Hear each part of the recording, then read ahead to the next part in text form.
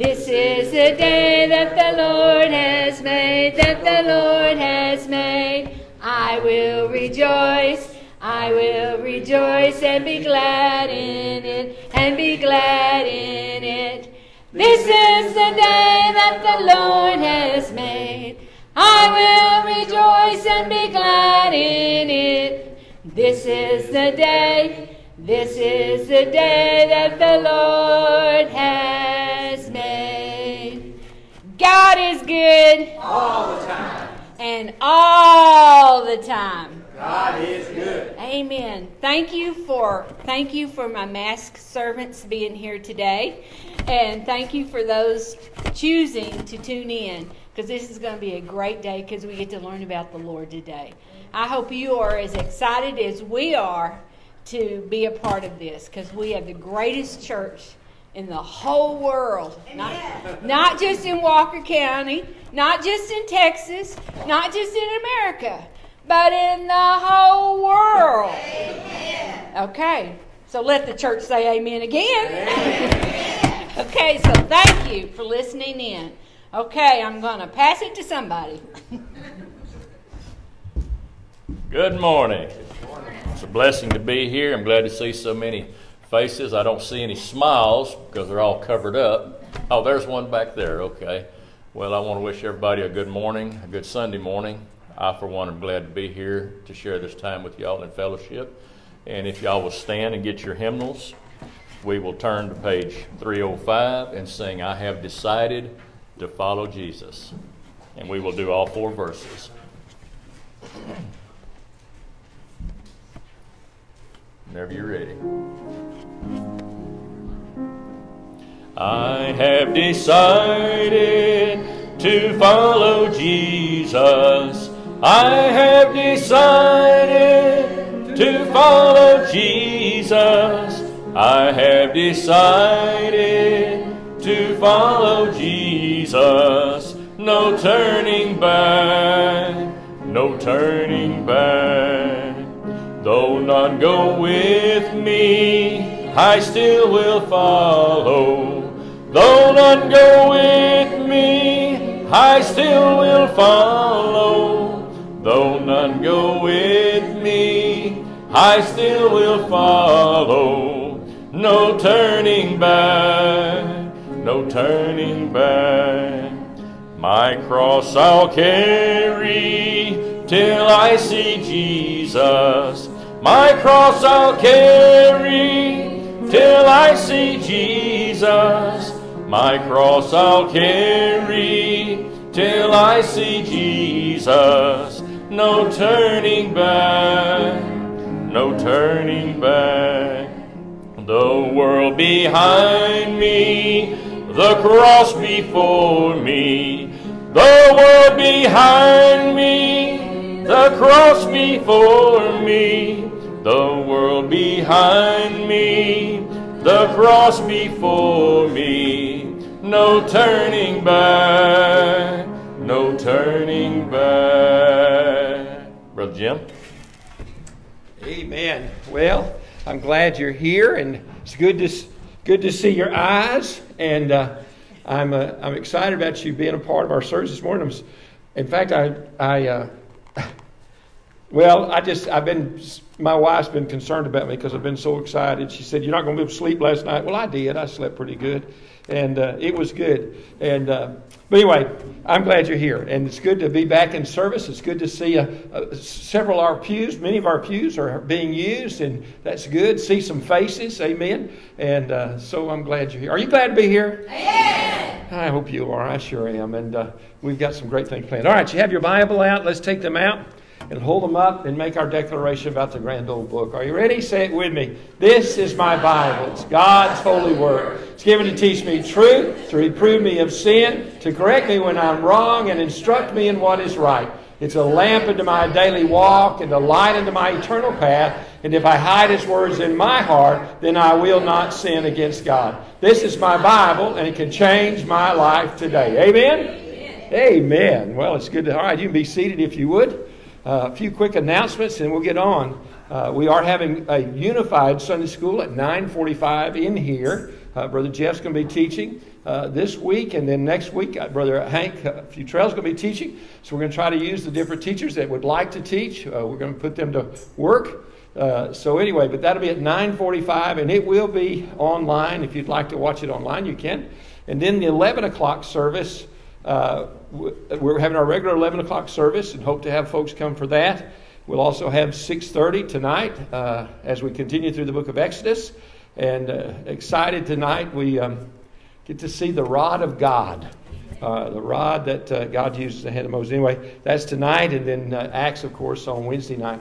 So you're welcome to come to any service that we have, and we understand. And it's interesting to look around because I thought, well, we were talking about who would be coming, and we said probably folks with children wouldn't be here, and that's pretty well true. And then small children, that is, and then probably some of our senior adults wouldn't be here, and that's kind of true. But there's a bunch of us seniors that are here. Yeah, here I am. But anyway, it's just good, and we just don't know. But I know that as we move through this month, I hope by the end of the month we're going to be. I hope we're going to be almost full bore again. They're allowing us just to be able to be free to do it. But we're going to respond by the way they've given us, and we're going to continue to do what we do. And we are honored to be a part of what God's doing in our nation right now.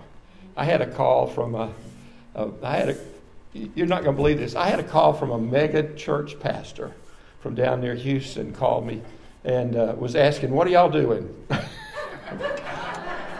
I told him. He said, "Man, I wish we could do that." And I know. I told him, I said, "I can't even imagine a church your size trying to do what we're doing." And he said, "We just can't." And so they're waiting until the 24th to start church.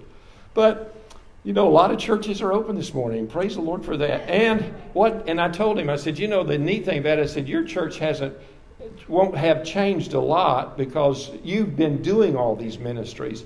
But us little guys out here, this is all new to us. And I said, all of a sudden, we're televised. We've never been televised. And so we're reaching people we've never reached before. And it's exciting to see what God's doing.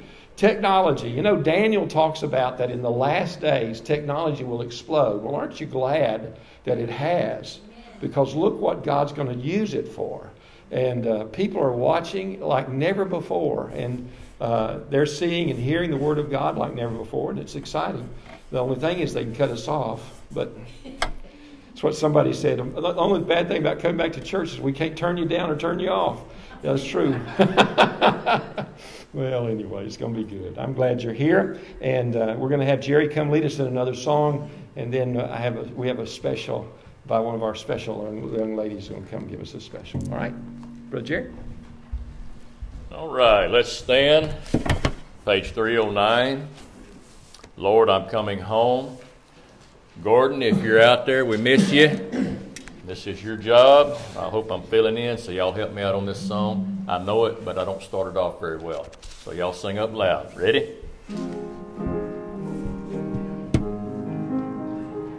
I've wandered far away from home. Now I'm coming home. The paths of sin too long I've trod. Lord, I'm coming home. Coming home. Coming home. Never more to roam. Open wide thine arms of love. Lord, I'm coming home.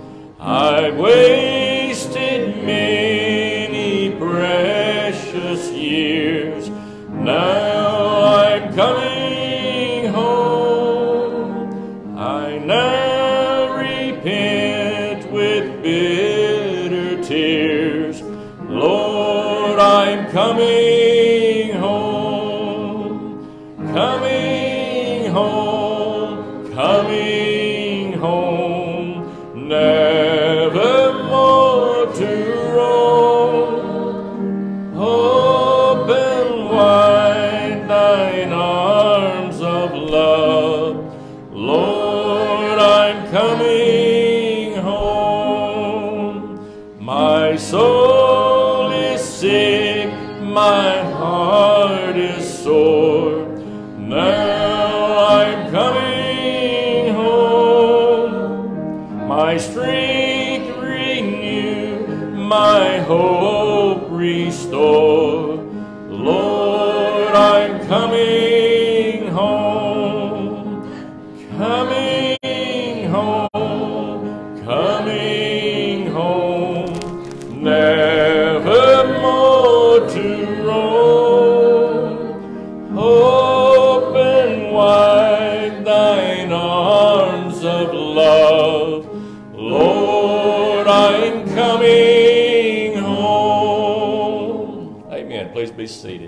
Page. We have a special this morning with Miss Page.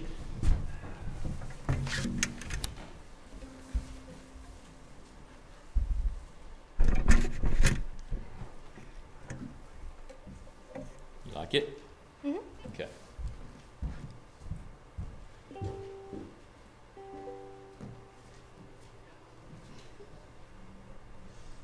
The news came to Jesus,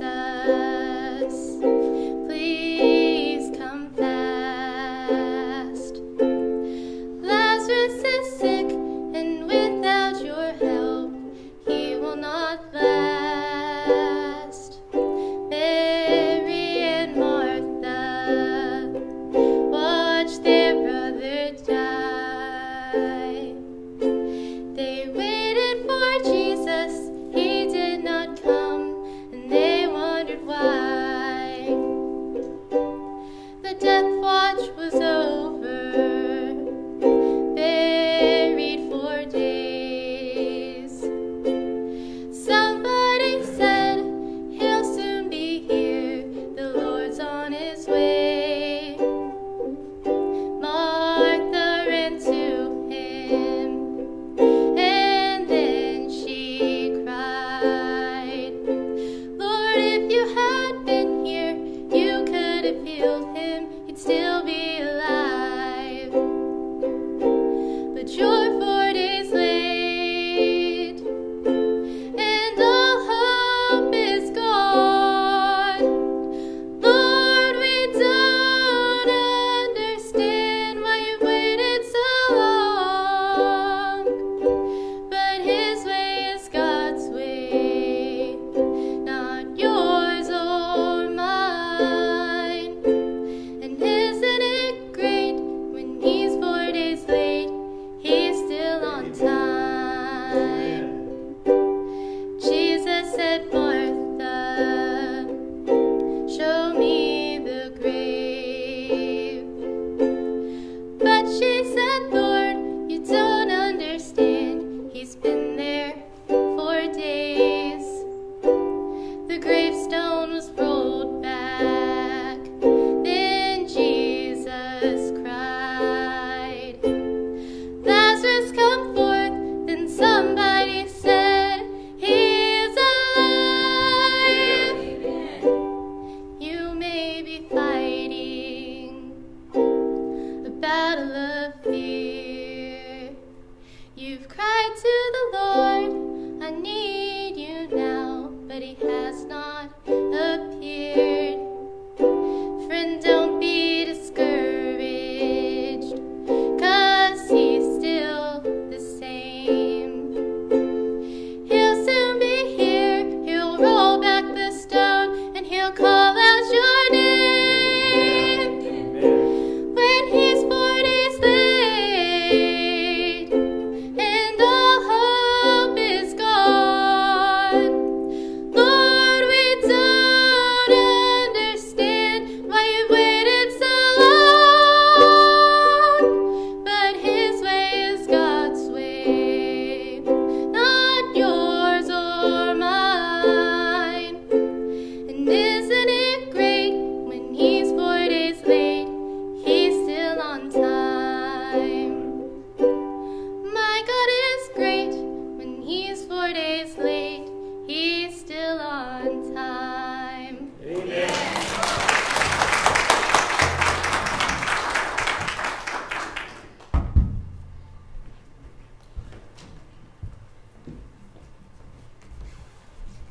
Amen, amen, amen. How awesome is that? Feels like church, doesn't it? Woo! It feels like church. My goodness. Man, I just love it. Piano playing, congregation singing, special music by our little songbird, and whoo! And talking about 4 days too late. Man, I tell you, God's always on time, isn't he? Amen? Amen, he is. Well, I tell you what, take your Bibles out and go to Romans chapter 6, if you would. As we step off into another chapter, Paul is moving us from having Christ's righteousness to having His righteousness revealed in our daily living. From receiving that new divine nature to living in that new nature. 2 Corinthians 5:17 is a favorite verse of ours. It says, "Therefore, if any man be in Christ, he's a new creature. Old things are passed away. All things have become new." And so we know that from the point of salvation, there's something that happens, and we begin to move into living a new life, something that's different. Understanding terminology sometimes help us. Justification is a one-time act that takes place at salvation. We are justified from our sins. That's justification. Sanctification is a process that from the time of our salvation, with the work of the Holy Spirit now in us, that changed new nature by the new man that's in us, we begin to move now to sanctification, which is walking in our salvation, walking in that grace, learning to live in the power of the Holy Spirit. And then there's a term called glorification. That's a one-time act. So a one-time act of justification, salvation, sanctification, the process, glorification takes place when we are translated into our eternal home. And that takes place there where we're glorified. We're made like Christ. We receive our glorified bodies. It's a one-time thing.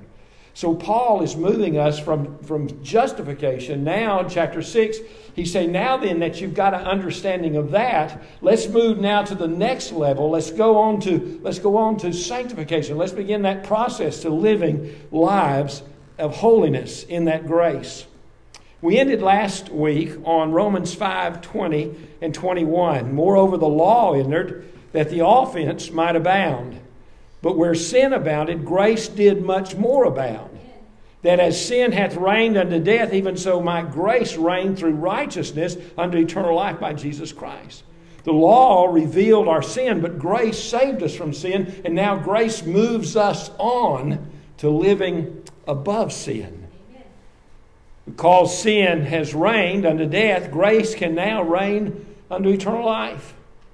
So if sin is the reason we have grace, then according to what we're going to read in chapter 6:1, it looks like maybe sin is a good thing. Right? Wrong. Thank you. Let's pray. Father, Lord, I thank you for this morning. I pray that you'll help us as we look into this text and to realize, Father, what you're doing in our lives. Father, many of us have been satisfied with salvation, which we should be. But Father, there's so much more. And many, Father, are satisfied just to get in the gate, and they fail to realize the journey that you have for them is awesome. And might we realize today, Father, that we have a life that you've given us to live for you and to live it in abundance. We love you and thank you in Jesus' name. Amen. Well, Paul starts out.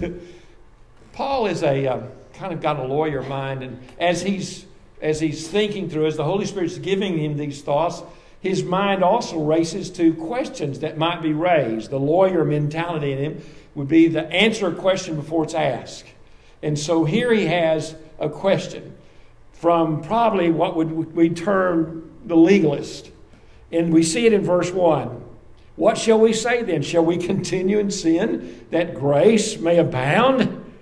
It seems like such a ludicrous assumption that if we continue in sin, we will in some way provide more grace to come. And Paul here is anticipating that question, where in sincerity, and I say that, I believe in sincerity, these legalists might even assume this to be true. Oh, so grace abounds where sin abounds. Grace abounds even more where sin abounds, so the more sin we have, the more grace we have. Do you see the thinking? But I hope you see the lunacy of that statement. I mean, it just doesn't make sense. So, but I wonder, maybe that's the way we have become to think of grace. Now think about it. Think about it. Do we just continue in sin knowing that there's always forgiveness and grace available? I mean, I think sometimes people do that. I think, I'm tempted to do this, and I know if I do it, I know it's wrong, but I can always ask forgiveness later. There's grace enough for it. The preacher said so. The Bible says so. Where sin abounds, grace much more. So I know there's going to be grace for this. So it'll be all right if I sin. I know. We say no, but we sin, don't we? Yeah. There's something that's there. I think there is a portion of us that takes for granted this thing called grace and mercy that God gives us.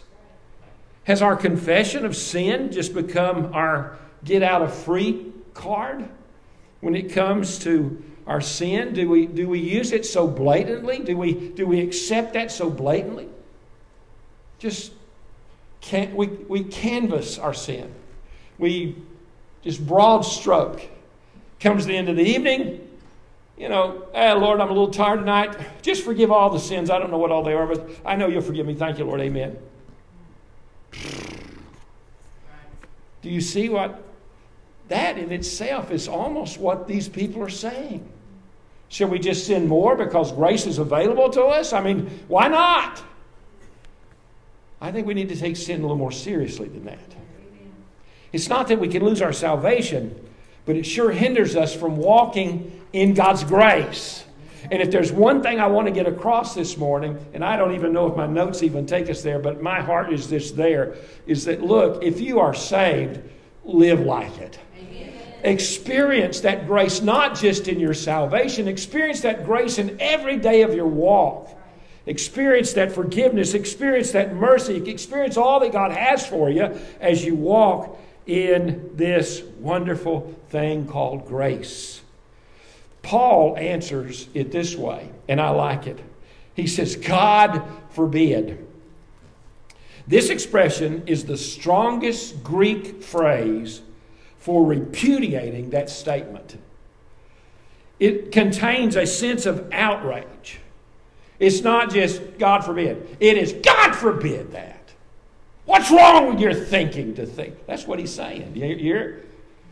You say, preacher, you hadn't preached in a while. Oh, yeah, I've been preaching. But now I got some faces. I got some people to respond to. But he said, good night, what's wrong with you? How can you even think that? God forbid that be your thought life. Don't let that even enter into you. He said, how shall we that are dead to sin live any longer therein? You see, he promotes here the fact that we have died in Christ. We die in Christ. This is not a reference to the believer's ongoing daily struggle with sin, but to the one-time event that took place at salvation. God forbid, we are dead to sin. When did that happen? At salvation. It's a one-time act. It took place at salvation, and it should have been complete. It should have been done. How many times do you bury people? Once. How many times do we die? Once. But boys, us Christians, we keep digging up that old man, don't we? We keep digging him up and trying to revive him, because that's what sin has to do. We have to revive that old dead man. We are in Christ. And as he died in our place, Romans 5, 6 through 8, we also are counted dead with him. And if we are dead, how can we respond to sin? Go up to somebody laying in a casket that's died and poke them and see if they do anything. Now, don't do that. That's really disrespectful. But you understand what I'm saying? Yell at them, hey! And see if they blink. They're not going to respond. They're dead. And God is using that as the symbolism how we're supposed to be responding to sin. When sin comes along, when temptation comes along, it ought to be able to do like this. Hey, I'm talking to you. Hey, I'm talking to you. And we don't even respond. Because why? We're dead to sin. We died to that. Verse 3 says, know ye not that so many of us that were baptized into Jesus Christ were baptized into his death? We were baptized into his death. We were put into his death. The word baptized means to be completely immersed. Most people think that means in water, but sometimes it means other things. When we look at John's baptism, it was in water. When we hear of Jesus' baptism, it's in the Spirit. When we hear of baptism by fire, we understand that to be persecution or trials. We're immersed in those things. This instance does not refer to baptism by water. Paul is actually using the word baptize in a way that we might be saying someone was immersed in his work, or that we underwent this baptism by fire experiencing some kind of trouble. We were immersed in the trouble. All Christians placing their faith in Christ have been spiritually immersed into the person and body of Jesus Christ. Amen. That's a cool concept, and I don't think sometimes people understand that. It is amazing what happens. I've said many times as I'm baptizing, when you get saved, there's 39 transactions that take place. That's what people have told me. I've never looked them up, but I believe it. I'm sure there's that many or more. One of those is the baptism of the Holy Spirit, where you are taking your prayer and say, Lord, forgive me of my sin. Come into my heart and save me. At that moment, the Holy Spirit takes you and puts you into Christ. Amen. Into Him. That's the baptism of the Holy Spirit. Baptized into Christ. You're baptized into Him. That's not a water baptism. That's a spiritual baptism. And He puts you into Christ so that you are covered in His righteousness. You are in Christ. That way you walk up to the Father, and the Father looks at you, and you are in Christ. That's why He accepts you. Amen. That's why you're part of the family. We had that phrase, in Christ, is spoken 77 times in the New Testament. In Christ. We have been put into the body of Christ. But then the verse goes on, the passage goes on, verse 44. If we died with Him, then we have been resurrected with Him. Verse 4. Therefore we are buried with Him by baptism into death. We are in Him, and we're put to death with Him. And so we're buried with Him in death. Our water baptism is symbolic of that, because we say buried in the likeness of His death, raised in the likeness of His resurrection. So when we put the person under the water, they're buried with Him in the likeness of His death. It's a picture of what happens to a person as the Holy Spirit baptizes them into the body of Christ. But we don't leave them there. Amen. Aren't you glad? I tell somebody sometimes, they say, how long will you leave me under? I said, until you turn blue, of course, It's not a baptism unless you turn blue. No, you don't leave them down there, because they would die. But they're raised. We don't leave them there. We resurrect them. And that's the point of this text. He says, therefore we are buried with Him in baptism of death, that like as Christ was raised up from the dead by the glory of the Father, even so we also should walk in newness of life. So we were not physically dead, but we were spiritually. And we were not physically raised, but we were spiritually resurrected. It says, but like as Christ. That's symbolic. Raised for the purpose of the glory of the Father. Our new life in Christ is one that brings glory to God. That's our purpose. To bring glory to the Father. Like as Christ was raised up from the dead. We were buried in life. That's our salvation. We were put into Christ. And then we're resurrected. Why? Why are we brought back? Why are we still here? Because God has a purpose for us to be here. Now as we are covered in His righteousness, now that we've received His grace, there's a purpose for us, and that is to live, to bring glory to the Father. That's where I think many Christians miss it. They forget that's what it's all about. Or maybe they've never learned, or maybe no one's ever taught you. Your purpose is to bring glory to the Father. You were saved for that reason. So I thought I was saved so I go to heaven. That's true, but beyond that. I mean, if that's all you got, praise God, you got the foundation, but God wants you to build on that foundation. And that's a life filled with purpose. That's glorifying God. The way we live, the way we pay our bills, the way we react with others, the way we respond to situations. God wants us to bring glory to Him. That's why He says, the last part, even so we also should walk in newness of life. 1 Corinthians 10:31 says, wherefore, therefore you eat or drink or whatsoever you do, do to the glory of God. Praise God. Yesterday, Ruby and I got to eat in a restaurant. Hallelujah. Woo! Express chicken. If you get there at the right time, there's not enough people in there, they'll let you come in and you can sit at one of the tables they've marked off. We sat and ate express chicken yesterday inside. Oh, there was newness of life. Amen. If there was ever newness of life. But whatsoever you do, whether you eat or drink or whatsoever, do all to the glory of God. Praising Him, thanking Him, making an expression on those around you that you have a belief in a Savior, a belief in a God that's eternal. That's what we're to do. We have that responsibility. Colossians 1:10 says, that ye might walk worthy of the Lord, unto all pleasing, being fruitful in every good work, increasing in the knowledge of God. Listen to what Paul says in Colossians. This is important.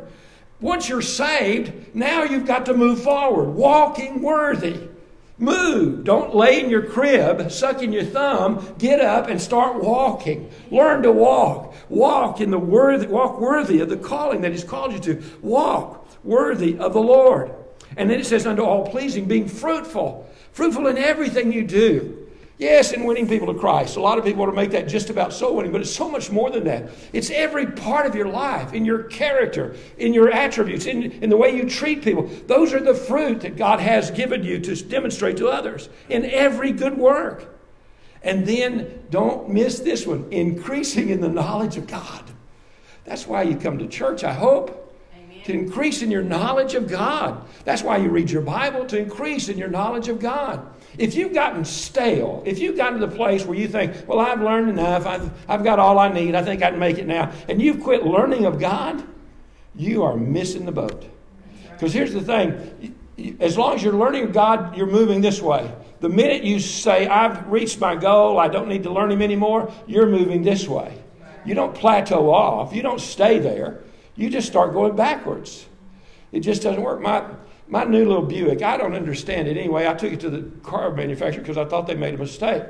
All my cars up this time, when I pull up on a hill and I stop, I can take my foot off the brake and accelerate and it stays there, right? That Buick Enclave won't do that. It stays for 3 seconds and all of a sudden start rolling back. I thought something was wrong with it. I took it in. But you know what? That's exactly what Christians do. Christians think we're like many of the cars. We pull up and we stop, we just stay there. No, the minute you stop, you start rolling backwards. You're like that Buick Enclave out there. You're just rolling backwards. You're not where you are. You're not where you ought to be. You're not moving where God wants you because you've stopped. We need to always be increasing in the knowledge of God. That's part of that purpose that God has. And if you want to experience the best that God has, you've got to be in God's Word. You've got to be learning about God all the time. All right, so he says, therefore, we are buried with Him by the baptism unto death, that like as Christ raised up from the dead, be the glory of the Father. Even so we also should walk in newness of life. Verse 5, for if we have been planted together in the likeness of His death. Now, I'll be honest with you, I get tickled at that statement. You know, if we were having a funeral and I said, they'd say, where's the interment? We're planting them over in Pioneer Cemetery. You'd laugh at that, wouldn't you? But that's what he's talking about. We're planted together. He's referring to His death. He's referring to going to the grave. He's referring to that. We're planted together in the likeness of His death. Jesus died for our sins, and it is through His death that He paid the penalty for our sin. And at salvation, we've received the forgiveness of sin, and that is totally awesome. But that's not all that we received. That's what I want you to know. You plant a seed in the ground, that's not the end of the seed, amen? There's something else that's coming. It's going to produce something better than just that old dry seed, amen? You are like that seed. God has planted you. Now God's expecting you to grow into something other than an old dead seed. We are to be His workmanship. We're to be His witness. We're to be the demonstration of His power. We have also in the likeness of His resurrection. We've been planted together now to be brought forth. We have the ability to walk in the power of His resurrection. Why? Because we've been buried with Him in the likeness of His death. We can be raised with Him in the likeness of His resurrection. How was He resurrected? In power. Power of God that raised Him from the grave. This is something we should seek after like Paul did. I want you to look at Philippians chapter 3, verse 8 through 10. This is one of those passages that I think we just could stay here forever. Paul, I think right here in these few verses, Paul gives the secret of his success. This is why Paul was successful. It was all of God, but understand, Paul understood that there was some things that he had that he wanted to develop, that God had given him, that he wanted to see grow in his life. Verse 8, chapter 3, verse 8. Yea, doubtless, I count all things but loss for the excellency of the knowledge of Christ Jesus my Lord. So he's lost everything. You know, Paul was pretty successful. He was a Pharisee of the Pharisees. He was in the hierarchy of Judaism. He would move to the higher level. He was moving to, I think he had much. He was moving to being the guy that people would look at and say, man, that guy's got it together. And all of a sudden he said, I've lost everything. I've given up everything because I want to know Jesus Christ. Most people won't give up. They won't give up 30 minutes a Sunday to know more about Jesus. You know, Paul says, I give up everything to know about Jesus. I've given up all things for the loss of the excellency of knowledge of Christ Jesus, for whom I've suffered the loss of all things and do count them but dung, that I may win Christ. He's not talking about salvation there.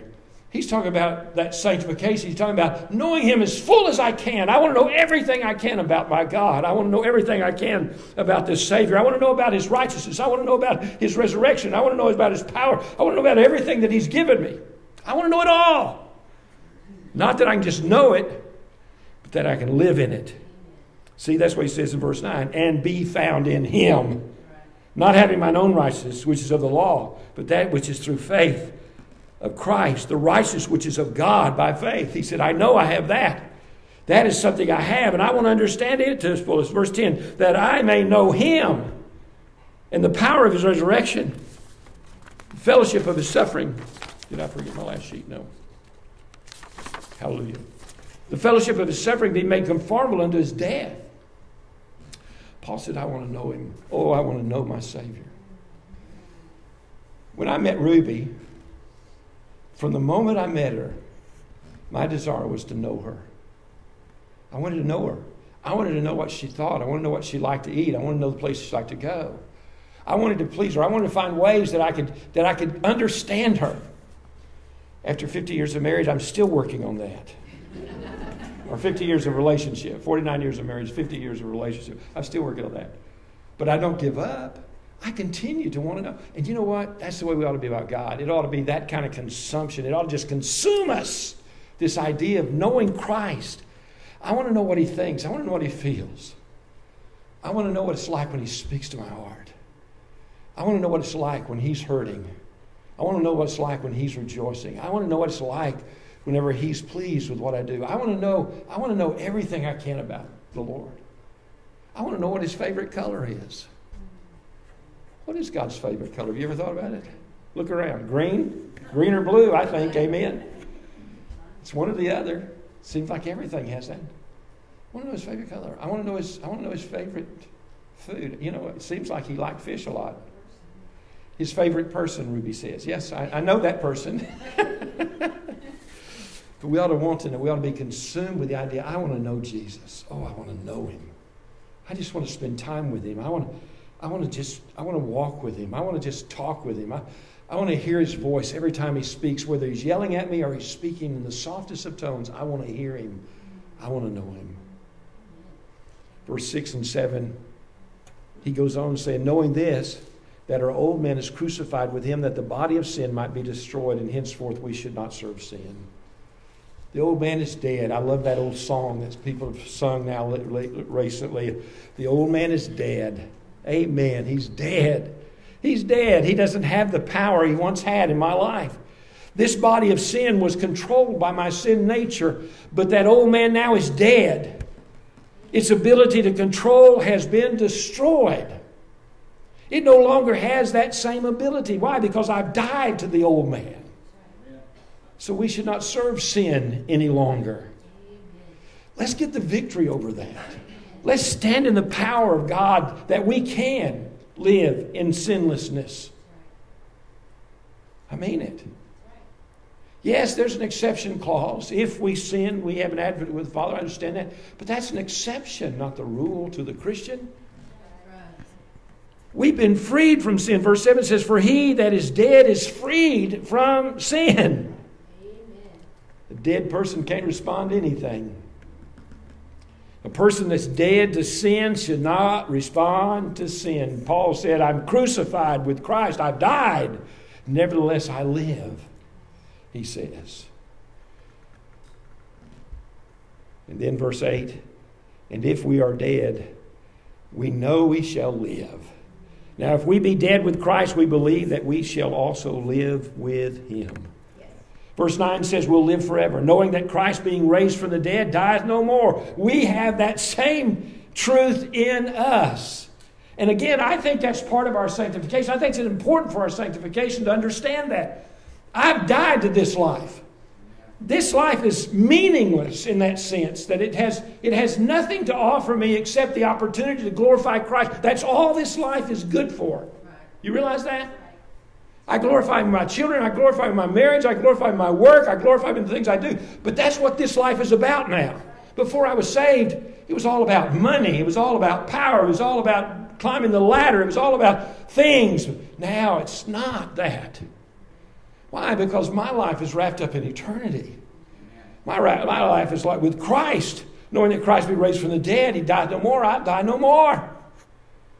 And then the verse goes on, death hath no more dominion over him. Like I said, death has no more power. To the Christian, we understand that when we go to a funeral, we rejoice. Why? Death doesn't have any power. The doctor says you have a terminal disease. It looks like you're not going to last another 6 months. And we go, at first it devastates, but then all of a sudden we realize, hey, I'm the winner. Because we die no more. And verse 10 says, for in that he died unto sin once. It's a once for all thing that we are saved. Once for all. And then verse 10 goes on, but in that he liveth unto God. See, he says, here's what you have in salvation, but don't stop there. Live unto God. We've been saved by grace. Now we ought to live by grace. Most of us go around rejoicing over our salvation. That's wonderful. Rejoice, rejoice, rejoice over your salvation. But let me tell you something. If that's all in the world you ever rejoice about, you're missing the biggest part of the boat. You haven't enjoyed all the other aspects that God has for you. I mean, it'd be like going on a cruise and getting on board and standing by the door the rest of the cruise because, hey, I made it. Have you been up on top deck? Nope, I made it. That's all I need. Have you seen the shows? Nope.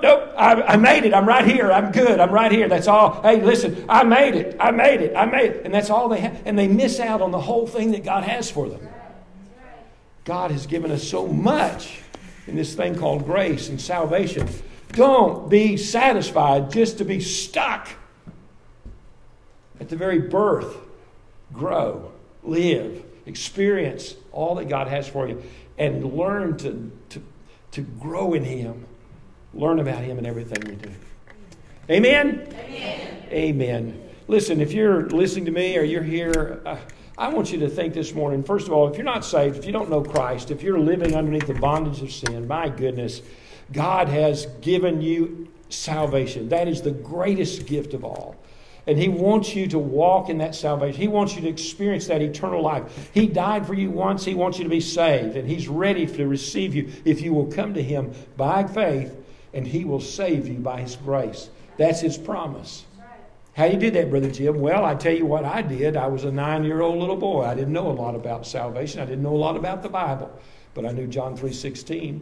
And it said, God so loved me that He gave His only Son, that if I would believe on Him, I'd never perish but have everlasting life. And I put my faith and trust in Jesus Christ that day. Very simply, as a little child. All I knew to do was just pray and say, God, I'm sorry I sinned. I want to go to heaven. Receive me. Cleanse me. Come into my life. Be my Lord and Savior. And He did. Once for all. Praise God. I'll die no more. But then, dear child of God, the message is for us this morning. I hope you hear it. Some of you have gotten stuck. Some of you plateaued and you think you're doing okay. You're not. You are dead in the water. You need to be growing. You need to be, and if you've become complacent, if you've become apathetic, if you've become lazy in your faith, get up. Don't be a couch potato Christian. Get up and start living for Christ, whatever you do. Let's pray. Father, Lord, I thank you for this morning.